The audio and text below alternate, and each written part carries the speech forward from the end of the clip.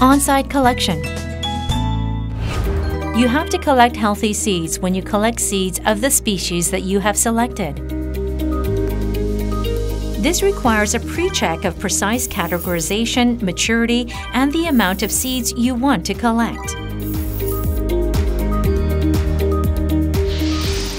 Seed collection includes collecting seeds of the targeted species along with confirmation samples, then the recording of field notes and image and sound data, sorting the targeted plants, selecting healthy seeds, checking their maturity, evaluating their quality, and determining the amount of seeds collected. Targeted plants identification. You need to precisely identify targeted species to collect seeds. You should fully understand in advance the main characteristics to categorize targeted species using a plant book, search table, plant sample, and image and sound data. In addition, you can be accompanied and advised by experts. And if you didn't categorize the sample on site, you need to categorize it after returning from the field. Confirmation of plant integrity and selection. You need to select plant samples that have not been damaged by fungus or insects. If there are plenty of healthy samples, you should choose randomly as often as possible to let the collected seeds well reflect the character of the plant population. Confirmation of seed maturity condition. Seeds are most energetic during the natural scattering period. Therefore, they are better to be collected during that period to extend storage life. However, in case of Leguminosae, it's suggested to collect them earlier than the natural scattering period because the pods might have opened and the beans may have already fallen to the ground. To confirm the maturity level of fruit of seed, you must observe attributes such as color, cracking, solidity, and dryness of the fruit or seed coat. In the early stage of seed maturation, the fruit is unripe, the inside of the seed is transparent, and the seed coat is light in color. It can easily be broken by hand and it contains a lot of moisture. In the mid-maturity stage, the fruit is still unripe. The seed coat color is light brown, and it retains its shape when squeezed.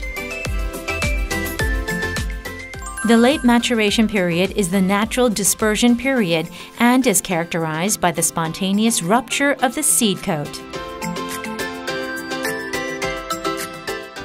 Evaluation of seed quality. Seed's integrity needs to be checked after seed maturity is determined. The cut test is a method to check the internal condition of a seed by cutting the seed vertically.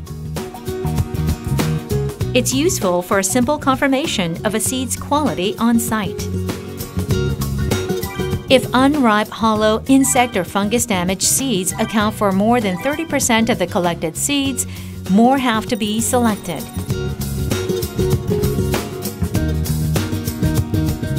If you're not able to select other samples, increase the amount of seeds to be collected.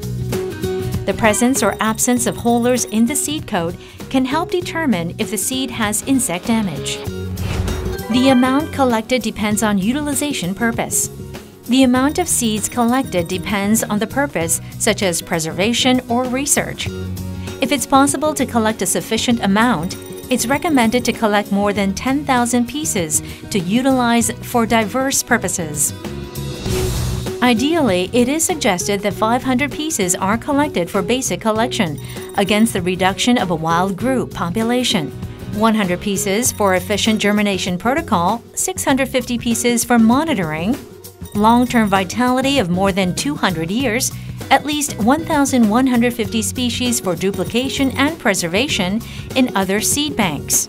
For redundancy purposes, 5,000 pieces for distribution to users, and at least 2,500 pieces for future propagation and restoration studies.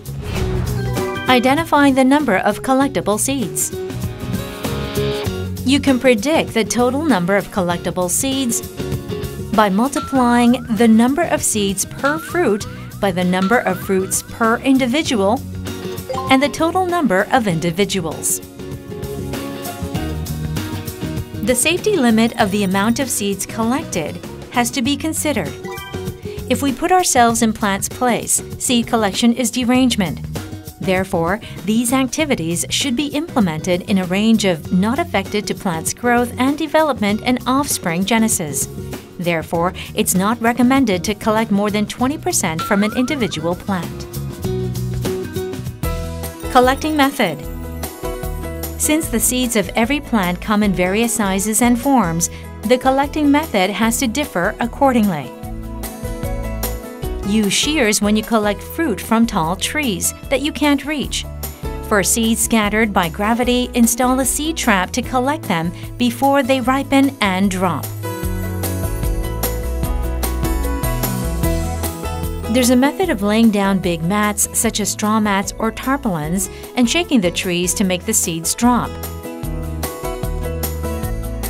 For certain trees with substantial seeds undamaged by insects, you can pick up naturally fallen seeds from the ground, but it's not suggested. You can climb trees using ladders or ropes, but as this method is highly risky, only professionally trained people should do this. Reachable trees or herbs can be collected by cutting off a stem, branch, or fruit with garden scissors. You can scrub out seeds of Gramineae and Cyperaceae with your hands and put them in seed nets. Collecting containers. Collected seeds have to be stored in well-ventilated seed nets or cloth or paper bags. Avoid using poorly ventilated containers like plastic bags. Keep hook-shaped seeds that can possibly stick to cloth in paper bags. Fruit flesh is best stored in zipper bags so as not to leak. In case of long-term storage, there is a high possibility of fungal infestation, so sort them as soon as possible after collection. Record tracking table and field notes. After seed collection is finished, give each collection an identification number, so it can be distinguished clearly and put in the collection container with a tracking table including identification number.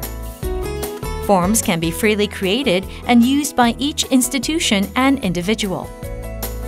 It's important to record as much detail as possible in field notes because it's the best way to explain species, individuals, and natural environment, etc.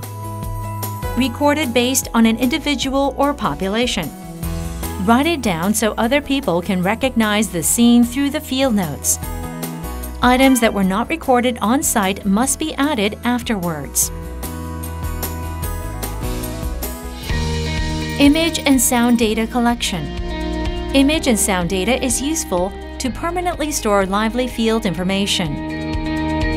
When you collect image and sound data, it's important to observe targeted individuals' entire shape, reproductive organs, natural environment, etc. from various angles. Image and sound data is better to be collected in advance to record the natural state prior to the collection and confirmation sample. At this time, it's useful to record it with tracking table for easy image and sound data organization. Shoot video in high definition. Confirmation sample collection. The confirmation sample must be collected and pressed while collecting seeds because it is evidence of the relevant seeds and is a permanent record of the time and location of individuals or groups. Collecting activities require an excavating knife, shears, pruning scissors, and a collection container. Pressing the sample requires newspaper, field notebook, string, spill pads, and ventilated paper. The collection method can differ based on plant shape or character. The vegetative organ and reproductive organ must be included. In the case of trees, you need to collect leaves and reproductive organs including branches at least 2-year-old. Herb collection must include the roots to the reproductive organs. For ferns, you need to collect stem, squama, leaves, and spores. When you collect a confirmation sample, select an individual that is able to represent the character of the group. Consider the size of the field note and prepare a separate collection envelope for each sample. Fill in the tracking tables with the collection numbers and attach them to each individual. Be careful, it does not easily fall off. To assure duplication and consideration of the fact that they are restored, researched, and exchanged, collect at least 2 confirmation samples. Collected samples are best arranged and pressed as soon as possible within 2 days. Arrange and press samples on the day they are collected using newspapers and field notebooks on site. The newspapers used to press samples need to be replaced at least once a day. If arrangement and pressing immediately on site are impossible, store samples in a refrigerator so they do not go dry. That wraps up on-site collection.